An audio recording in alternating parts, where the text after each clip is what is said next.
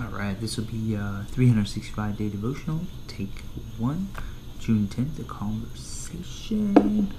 Stretching my leg, as you can see. If you ever see me sitting like this, I'm probably stretching my gluteus medius because I must have had a hard day of running, which I did way early this morning.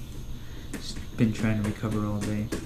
After a good night's sleep and eating good carbohydrate and protein, I probably will recover nicely tomorrow and do it again tomorrow. This will be 365 day devotional. This is from Max Lucado's book and from God's book, the Bible. But Max Lucado's book, God is with you every day. This will be for June 10th, a conversation. For everyone who asks receives, and he who seeks finds, and to him who knocks it will be opened.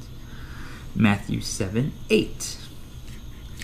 Prayer for most of us is not a matter of a month-long retreat or even an hour of meditation. Prayer is a conversation with God while driving to work or awaiting an appointment or before interacting with a client. Right on, Max Lucado. Prayer can be the internal voice that directs the external action. This much is sure. God will teach you to pray. Don't think for a minute that he is glaring at you from a distance with crossed arms and scowling, waiting for you to get your prayer life together. Just the opposite. Here I am. I stand at the door and knock. You hear my voice and open the door. I will come in and eat with you, and you will eat with me. Revelation 3:20. Jesus waits on the porch. He stands on the threshold. He taps, he calls, he waits for you to open the door. To pray is to open the door. Prayer is the hand of faith on the door handle of your heart. The willing pull, the happy welcome to Jesus. Come in, O King, come in. We speak, he listens, he speaks, we listen. This prayer, in its purest form, God changes his people through such moments. Here I am. I stand at the door and knock.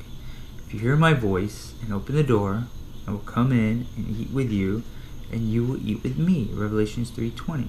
For everyone who asks receives, and he who seeks finds, and to him who knocks it will be open. Matthew 7:8. Conversation. Pretty bad. Let's see what Matthew 7:8. I'm gonna go into Matthew 7 and see what get it in context. Do not judge, or you too will be judged. For in the same way you judge others, you will be judged, and with the measure you use, it will measure to you. Why do you look? My friend said that to me. She was wrong, though. Why do you look at the speck of sawdust in your brother's eye and pay no attention to the plank in your own eye? She just was bad at communication, not even responding to text at all. And one of our promised praise, one of our characteristics, we'll call it, is superior communication. That is everything in relationships. Responding quickly. Being patient, but responding quickly.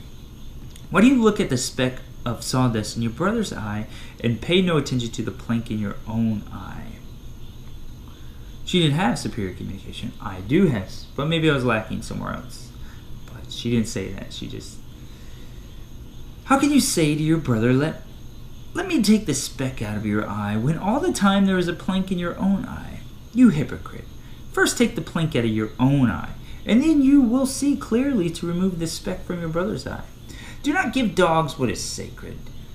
Do not throw your pearls at pigs. If you do, they may trample them under your feet and then turn and tear you to pieces. Ask, seek, and knock. Ask it and will be given to you. Seek and you will find. Knock and the door will be open to you. For everyone who asks receives. He who seeks finds, and to him who knocks the door will be open. Which of you, if his son asks for bread, will give him a stone? Or if he asks for a fish, will give him a snake? If you then, though you are evil, know how to give good gifts to your children, how much more will your Father in heaven give good gifts to those who ask him? In everything, Do to others what you would have them do to you, for this sums up the law and the prophet. The narrow and the wide gates. Enter through the narrow gate. For wide is the gate and broad is the road that leads to destruction, and many enter through it. But small is the gate and narrow is the road that leads to life, and only few find it. One more. A tree and its fruits. Watch out for false prophets. They come to you in sheep's clothing, but inwardly they are ferocious wolves. By their fruit you will recognize them. Do people pick grapes from thorn bushes or figs from thistles? Likewise, every good tree bears good fruit, but a bad tree bears bad fruit. A good tree cannot bear bad fruit, and bad tree cannot bear good fruit. Every tree that does not bear good fruit is cut down and thrown into the fire. Thus, by their fruit you will recognize them.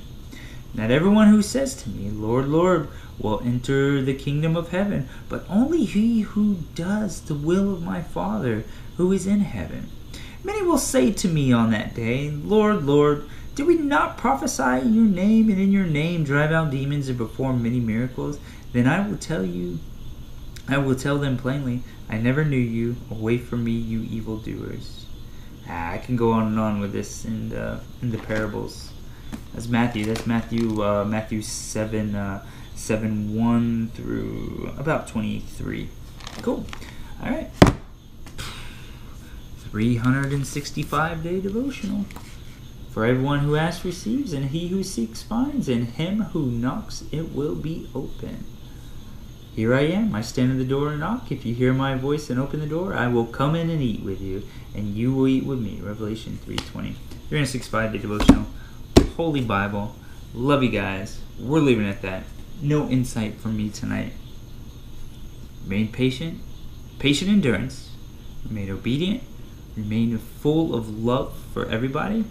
Always show grace. Triple grace. And always show love. Treat others the way that you would like to be treated. That was just right there in Matthew 7. If a man is hungry, feed him. If they're thirsty, give them water. Even if you are personal training a client and they forget a water bottle, if you have a free one in the refrigerator, a sealed one that's cold, go get it for them. You don't need to discipline adults and say you need to learn and remember your water bottle. Sometimes we just got too much going on. Grace, grace, grace. Go get them a water bottle. Alright? Sweet. As simple as that. If your friend's hungry, give him food. There's nothing against that at all. But the only thing I see is people are not good receivers. You offer to swipe your card at the gas pump and they say, no. Even though they were here for 4 hours trying to fix that and you knew it was going to be that way. Obedience. Doing the will of the Father. Keeping your faith. Be constantly in prayer. And love one another. Yep. It's pretty cool stuff. Sometimes life can be exhausting, but that's because there's somewhere in our life that there's not a balance, and we need to figure out what that is. It's probably got to get that 6, 7, 8 hours of sleep, preferably 7, 8. Yeah, about 8 hours should be perfect, and that will be a good balance to give you enough energy to do what you got to do during the day, but you still have to fuel up. You still got to hydrate. So keep that, the sleep, the fuel, and the hydration, and an active lifestyle, and then plenty of sleep, you're good to go. And of course, staying in the Word of God. Stay in the Word of God and keep a close relationship. Be in prayer all day, wherever you're at. Alright? When you're about to see a client, when you're about to go driving, when you're about to do something new or confrontation, just call on the name of Jesus. Be with me during this. That's it. Simple. Simple as that. So, alright. Love you guys. I will see you later. There is Mr. Ralph. Mr. Ralph is always fun to see. Mr. GoPro video. Nah, GoPro. Yeah, we'll keep it going. Say hey, Mr. Ralph. Put it there. You got me treats? He said, you got treats for me? You got treats for me, mister? He's very, very friendly now. Oh, he just pet me right there. Alright, I'll pet you right there. This is way.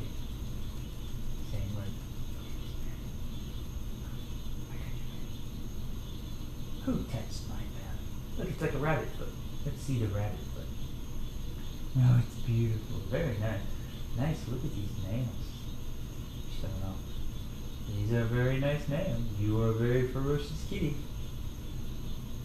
This buttercup couldn't hurt anybody. Oh, ow! I got weaknesses. Ah. Yeah, he's supposed to be my buddy. High five. Alright, see you all later. Next, LUCADO's with you. Holy Bible. Take care.